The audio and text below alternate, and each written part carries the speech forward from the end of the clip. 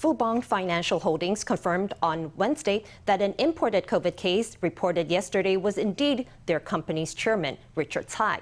Speculation had been rife on Tuesday over the patient's identity as details released by the CECC matched the company's chairman. Fubon Financial Holdings says Tsai is currently in good condition in a specialized isolation ward and that the company's operations have been unaffected. Good morning, everyone. I would like to thank you all for attending the shareholders meeting, even in the midst of a pandemic. Wearing a face shield and surrounded by partitions, this was Fubon Financial Holding Chairman Richard Tsai as he presided over a shareholders meeting in July.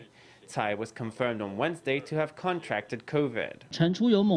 Reports say the chairman of a financial group was diagnosed COVID positive during quarantine after returning to Taiwan from the U.S.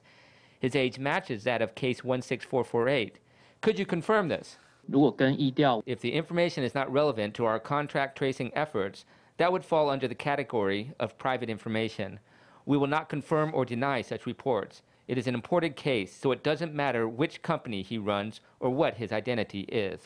Reporters asked CECC officials about the imported case's identity, but the CECC refused to provide any details. The official CECC report says case number 16448 is a Taiwanese man in his 60s who had previously received 2 shots of AstraZeneca.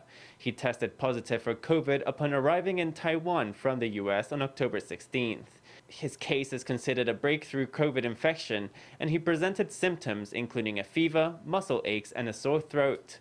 5 people on his flight to Taiwan were identified as contacts and placed in home isolation.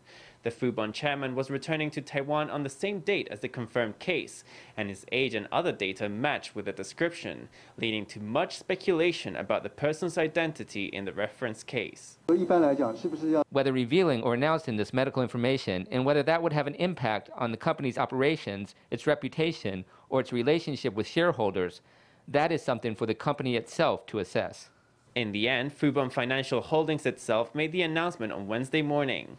The company confirmed that the subject of the imported case was indeed Chairman Tsai.